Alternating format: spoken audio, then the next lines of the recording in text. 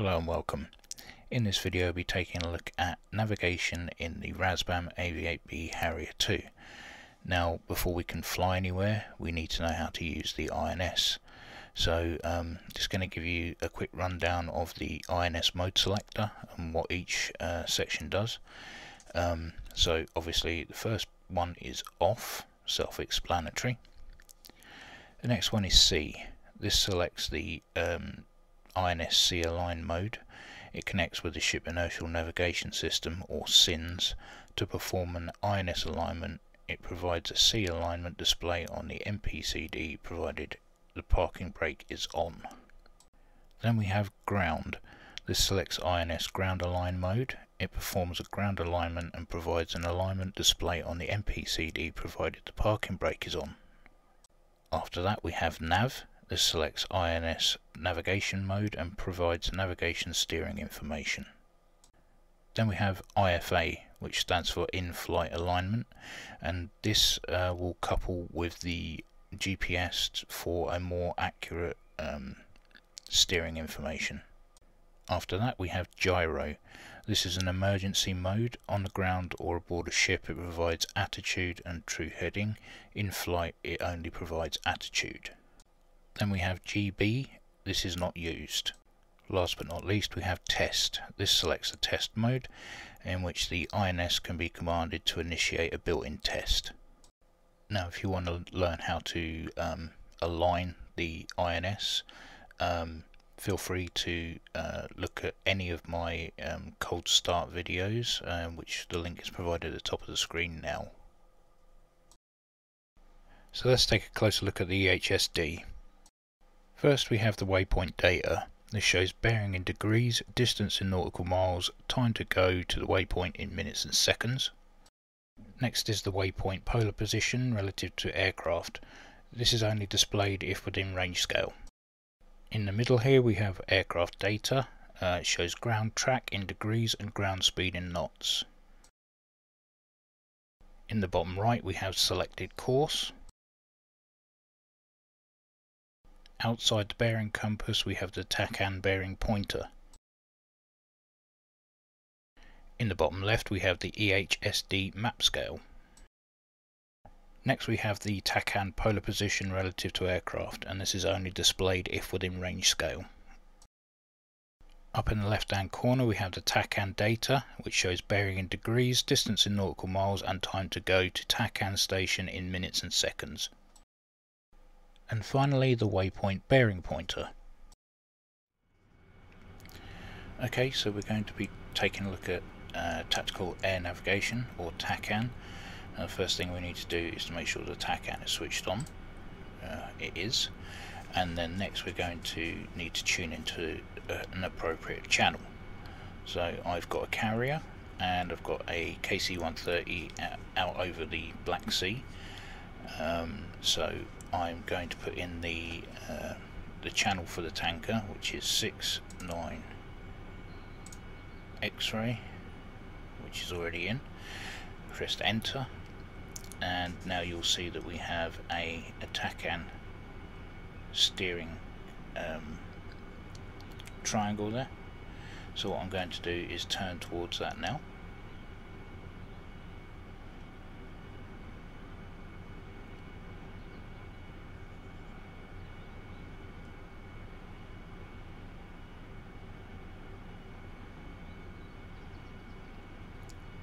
Okay, and we have the little marker there to let us know that we are heading in the right direction, and we are 29.6 nautical miles away. So what I'll do is I'll speed that up now.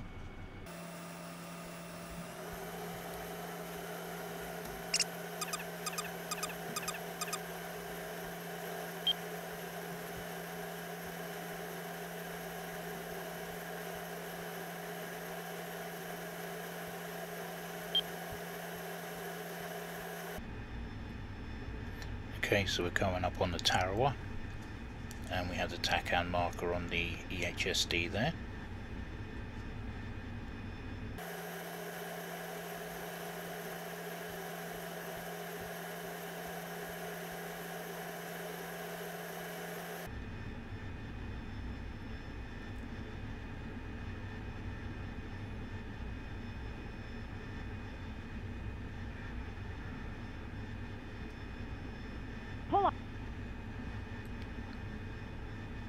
Right, okay, so let's go and have a look for the KC-130 now.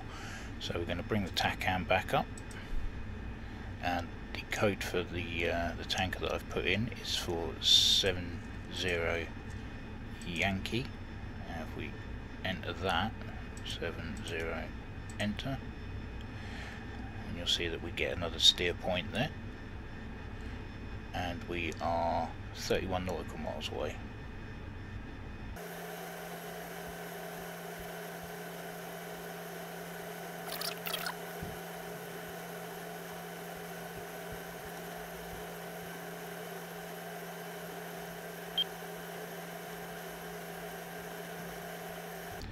You see the TACAN symbol is just coming into view now, and we've got him just there.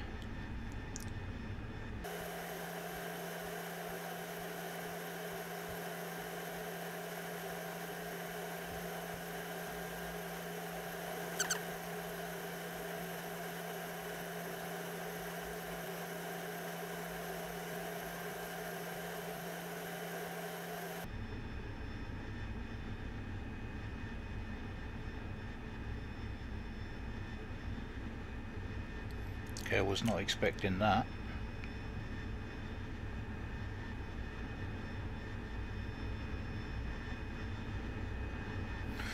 Okay, so I've caught up the KC-130, so what I'm going to do now is I'm going to make my way back ashore.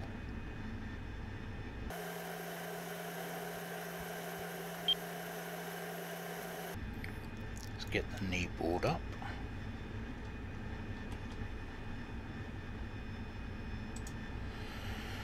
And let's head back to Kataizi 44X. So TACAN, change that to X-ray, 44, enter, and we have a new steer point just there, and we are currently 83 nautical miles away.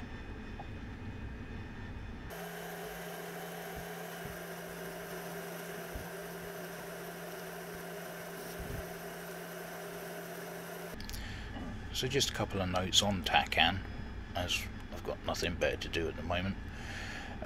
So the TACAN system is limited to line of sight, and the range depends upon aircraft altitude. The maximum operating ranges are around 390 nautical miles when the selected TACAN station is a surface beacon, and 200 nautical miles when the selected station is an airborne beacon.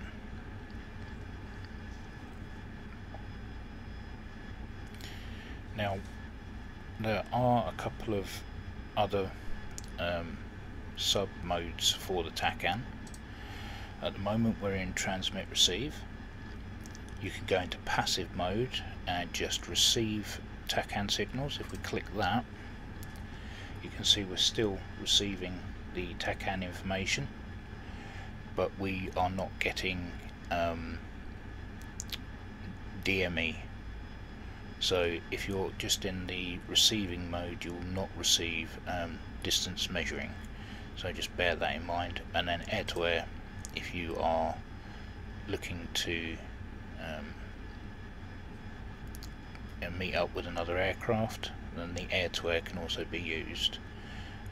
So put it back on transmit receive. We've got DME, we've got bearing, and we've got our little TACAN triangle to follow. So before we switch on the all-weather landing system, we need to find out some frequency information. We need to bring up the knee board with right shift lemur and then click the next page, and you can see we've got channel, frequencies, TACANs, runways, and the base we're going to. We need channel 3 for Kataizi, so we can close this. So if we come over to the all-weather landing system button, press it, you can see we're on channel 1 and it's showing on the ADU as channel 1 too. Switch the system on, press 3, enter, and now we are on Kataizi. We've got TACAN information, distance on the HUD and EHSD, and we also have the localizer information. Now we're going to make a slow turn into the direction of Kataizi.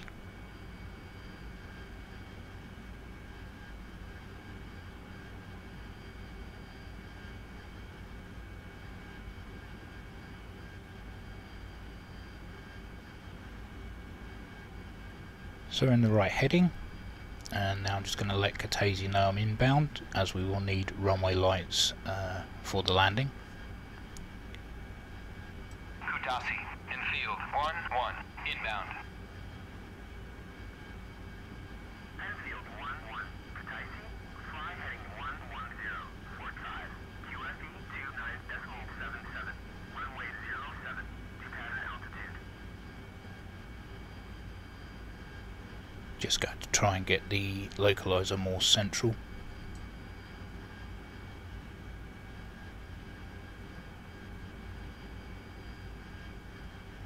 And at 10 nautical miles I will drop the gear, flaps and switch the water tank to landing.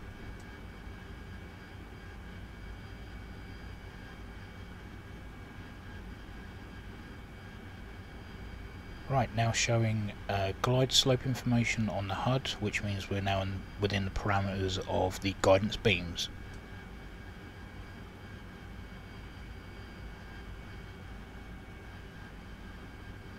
I'm going to make a slow descent and turn back in towards Katase now.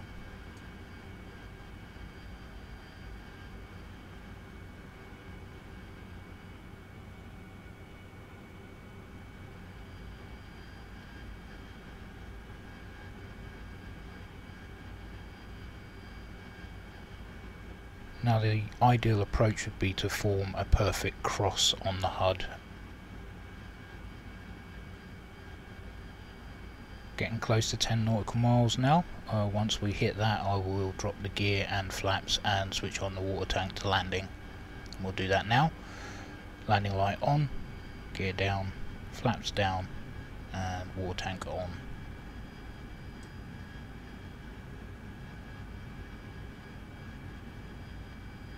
The next step at 5 nautical miles I will rotate the nozzles to 60 degrees and start performing our slow approach.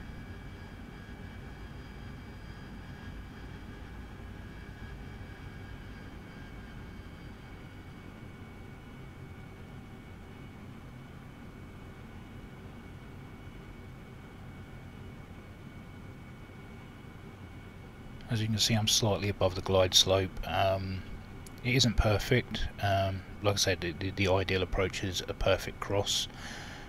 It all depends on conditions and what you're flying really. And in this case, the Harrier sometimes likes to nose up when you get the gear down.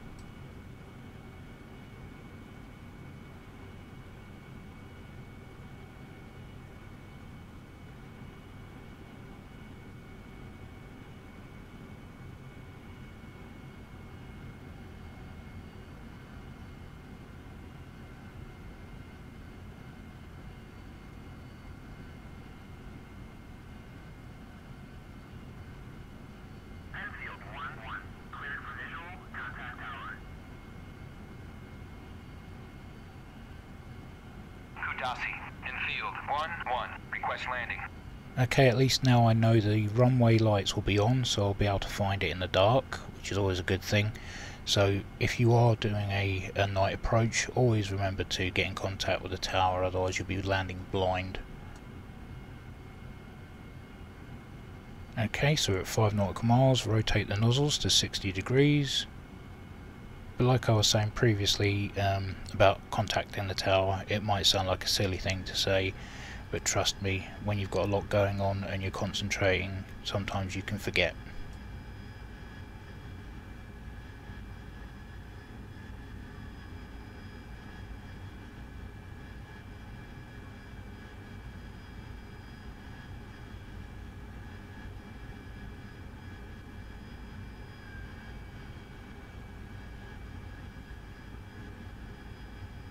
Caution, caution.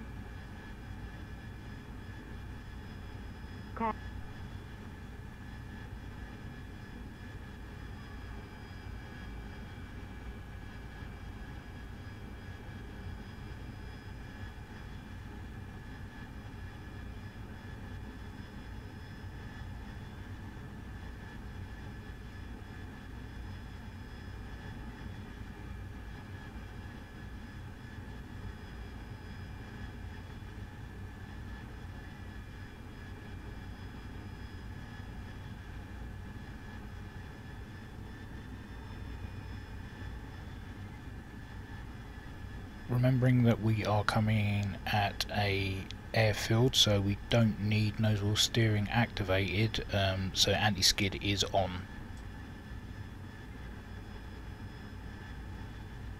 And as you may have noticed, the runway lights are starting to appear through the fog, so that's going to help on our guidance as well. So as well as the EHSD showing us the right direction to go in, the HUD with the glide slope and localizer information, and now we have visual on the runway.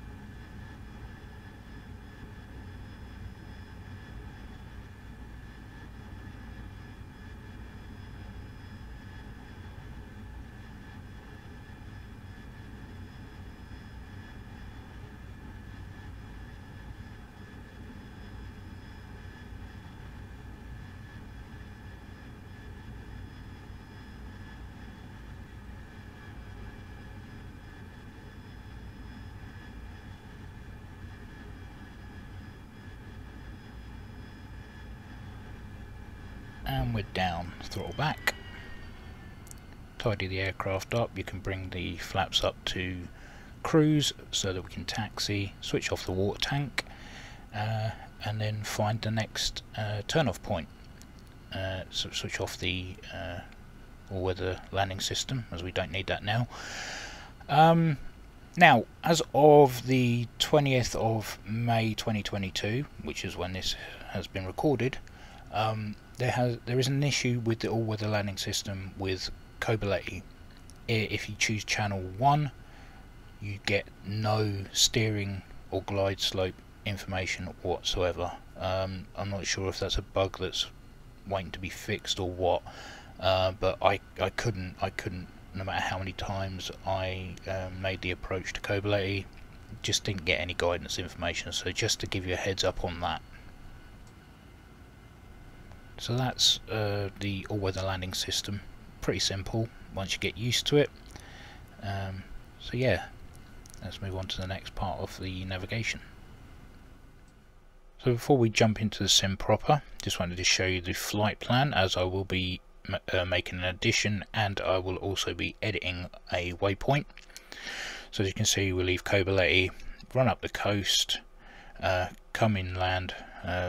The target is just the southwest of Zugdidi, and then out to waypoint 5, over to waypoint 6, and then I want to add a waypoint at Senaki Kolki. Now waypoint 5 is a bit too far east, so we want to bring that westwards, and I want to bring it to where the two rivers meet there. So to do this, we need two sets of coordinates. So we'll be looking down here for the longitude, latitude, and we will also need the altitude. So what I'm going to do is just go west from waypoint 5 to where the two rivers meet, leave the pointer there, and just write down the coordinates that are on that pointer. So northing 422155, and then easting 415445, and then the altitude is 126. And then I'm just going to hover over the top of Selector to add our other waypoint and write down the coordinates for there. So northing 421428, and then easting 420244, and then the altitude 43. So now that we've got those coordinates, we can now input those into the INS in Sim. So let's jump into the cockpit. Right, so we jumped into the cockpit. Now, before we get started, if you've seen any of my other videos, you'll know that I hate the rolling map in the Harrier, purely because it mixes in with all the symbology on the EHSD. Now, we can change the colour of that to make life a little bit easier. Now, if we come over to map M, and down here, if you don't know if you can make it out, it says colour. Just click that, and that seems okay. I'm going to scale in. Okay, so yeah, that it's not as bad as the green, but still not brilliant.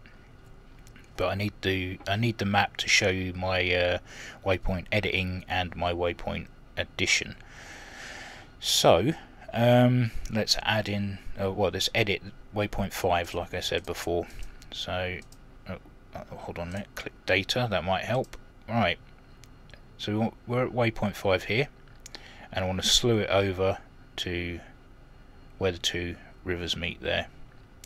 So what we're going to do is go up here to position, and we're just going to enter it in. So in for northing 422155, and enter. Now you can see it moves. Now we can change this one, so easting. We've got to remember that we need to put in a 0 in front of these two digits, as it obviously can have a 3-digit number. So 0415455, enter. Now you can see it shifts westward, and it's now at the point where the two rivers meet. And now we just want to enter the elevation, which is 126 feet or 38 meters. Okay, so that is now added or edited. Now all we need to do is click on data, and now that's saved in the mission computer, and when we fly it, it will go exactly where I've just positioned it to. Now we want to add another waypoint. So if we go to data and go to press 7, because we want a 7th one, press enter. As you can see, a star has appeared there, meaning that we're adding a new waypoint.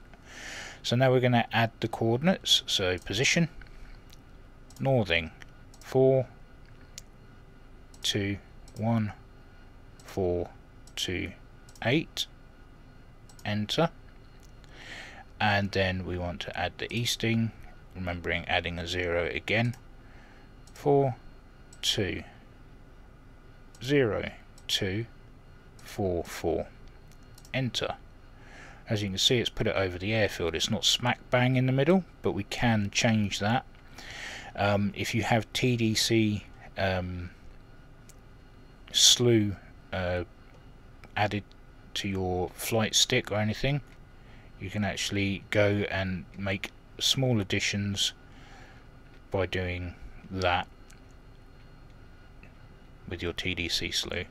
So now I've just basically moved the waypoint marker over the airfield and just made the small adjustment with the TDC slew, and now when we press data on that, it will now show save it into the mission computer, sorry. So if we come back to waypoint 7, and we need to add the elevation, as I'd forgotten, but it's already in as 43 feet, so there was really no need to do that. So as you can see, addition is pretty simple. Just click data now, and now we have a waypoint 7 in the flight plan, and we can go on and add up to, I think it's 22 or 25 waypoints. So pretty versatile. You can cover a lot of the map with it, along with just the coordinates, or you can do it using the TDC slew. So I mean that's not too difficult a task really. Just got to remember to click data when you're done, so that it saves to the mission computer. Now if we go fly that, it will well, I'll show you. Right, so I'm going to fly the edited flight plan,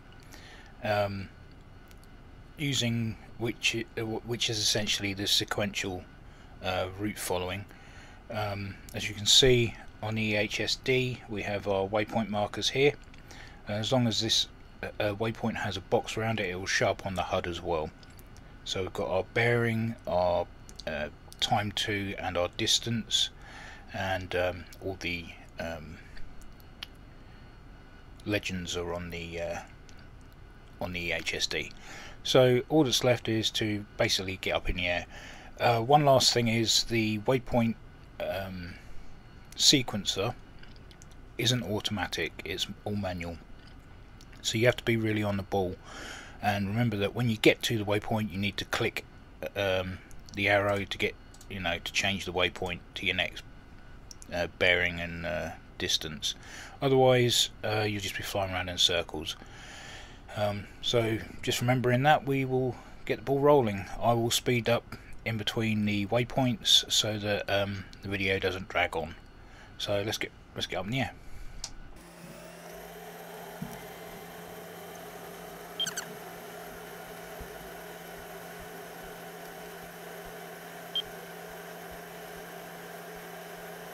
As you can see, the waypoint symbology has popped up on the screen. We also have the bar in the heading tape at the top there for our where to point our nose. I'm just going to stick on the flying controls. There we go.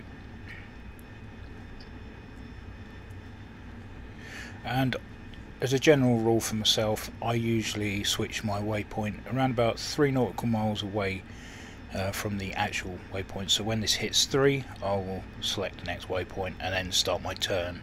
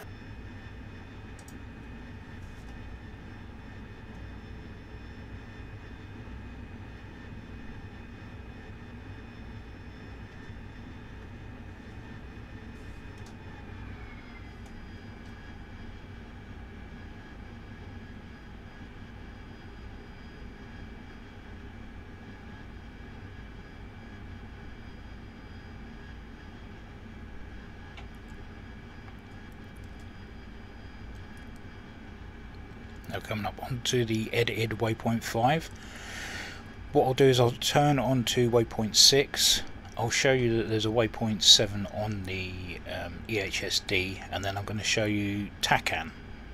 So let's just get waypoint 6 up on the HUD first.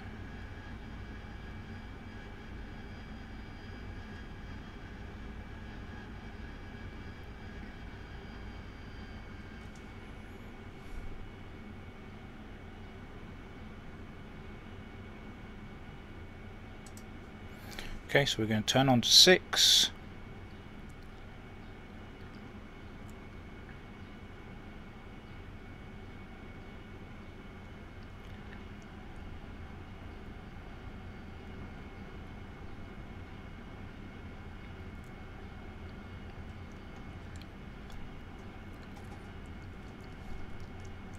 Now, just to show you that you can use TACAN to steer to an airfield as well, we're going to press right shift and kilo, go to the next page, and we'll get our airport list. We've got our respective runways, TACAN channels, frequencies, and the channels that are pre-programmed into the Harrier already if you want to use all-weather landing system.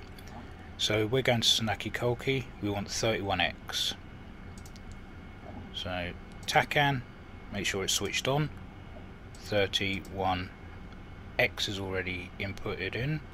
Press enter and you see that we'll have a TACAN symbol showing us where the airfield is, which is handy when you haven't got the map up.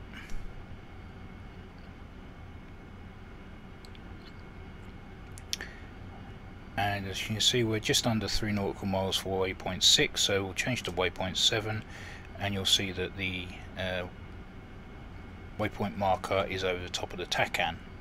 So we'll turn in.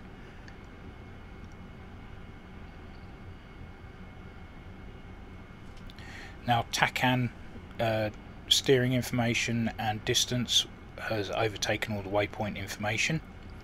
You'll see that there'll be no waypoint marker. Oh, there is one. Okay, I'll take that back. But yeah, so we've got TACAN information on the left and waypoint information on the right. So I'm going to get myself ready to land.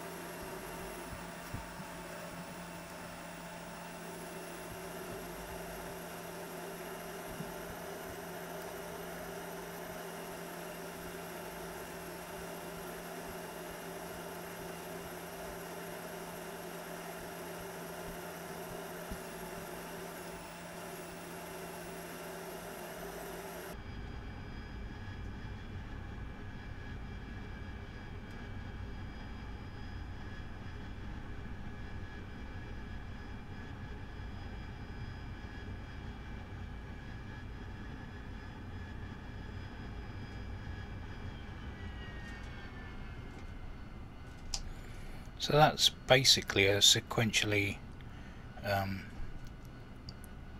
followed flight plan. So what I'm going to do now is I'm going to back out and come back in and show you how to do a non-sequential route following. So in the previous flight we did a sequential route following, going from 1, 2, 3, 4, 5, 6 and 7. Now we can set up a non-sequential route following, and I'll show you how to do that. So if we were to click route here, we've got sequential, which we're in at the moment, and sequential, which as far as I'm aware doesn't actually do anything. Now we want to add in non-sequential, which will be placed in here. Click data, click NSEQ up here, and then we want to do ingress program. It's on waypoint already, so we're going to put in waypoint 1, enter, 2, enter, 3, enter, 4, enter. Then we're going to click here to egress. We're going to do 5, enter, 6, enter, 7, enter. Now I've just basically put in the whole flight plan there. Don't have to put that in, you can skip bits out. I mean, if I was to switch over to ingress again, go to program, reset that and clear it, click on program, you see now ingress is clear. So if I put in 1, enter, 3, enter, 4, enter, okay, and then if I was to go to egress, go to program, reset that, program it again, and just go straight to waypoint 6, then 7. So we're going to skip out waypoint 2 and waypoint 5. If we click data now, it's saved in the computer, and then if we click route, you'll see the NSEQ pops up, and you'll see that there are pink lines on the map. Solid pink is the ingress, and pink dashed is the egress. So what we're going to do is we're going to go in and fly that, just to show you how that goes. So let's reset the view. Let's roll.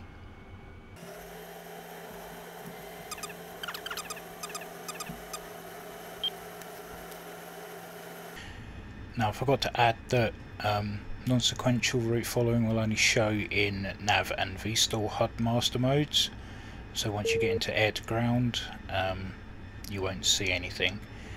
And another thing is we can actually designate a waypoint as a target, and I'll show you how to do that once we get closer.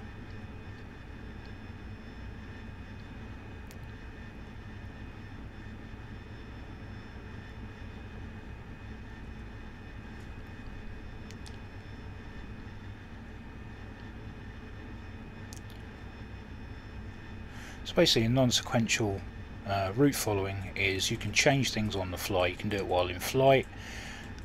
So if you get an update, an intel update saying that a certain area is too dangerous to fly in, or there's enemy defences in such an area, you can just delete that from the route following. So it's a handy tool to have.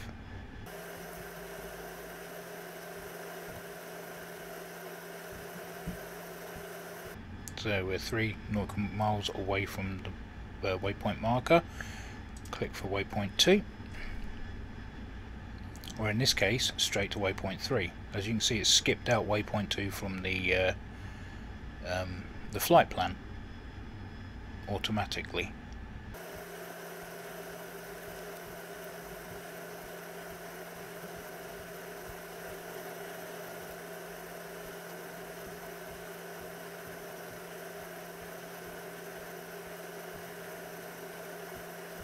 Okay, so we're getting close to our next waypoint, and the next waypoint is our target area, and you can actually designate that waypoint.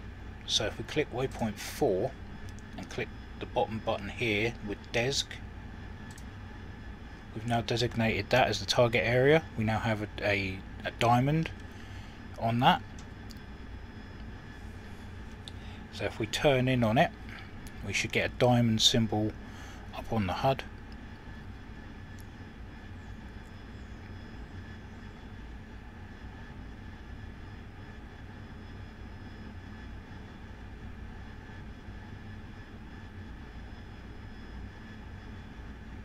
So if you have a targeting pod or things of that nature, you can slave that to the target designation, so that it saves you looking all over the place for enemy targets.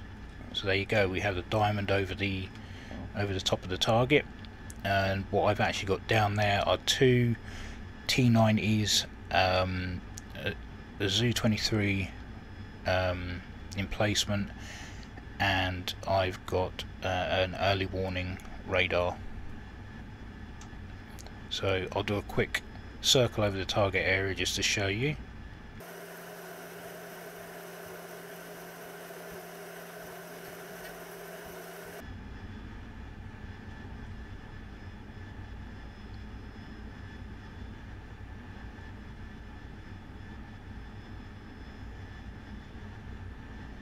Oh, and I'm being shot at.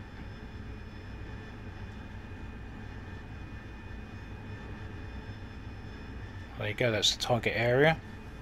And undesignate that. And now we're going to egress. And talking about being on the ball, that I've not been, so I didn't update the waypoint marker.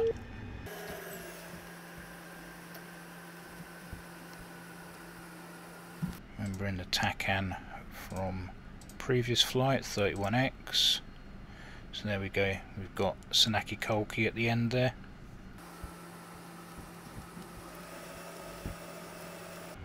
Waypoint 7.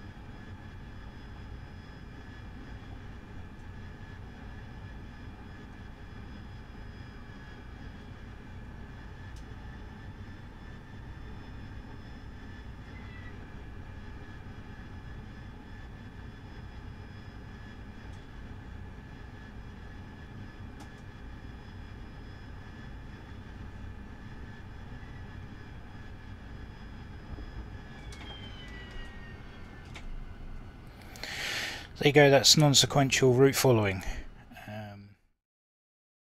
So that's the basics of navigation in the RAZBAM AV-8B. If you got this far, thank you for watching. If I've got anything wrong, please let me know in the comments. I'll gladly correct it. And that's it from me. So as always, take care, and I'll catch you in the next one.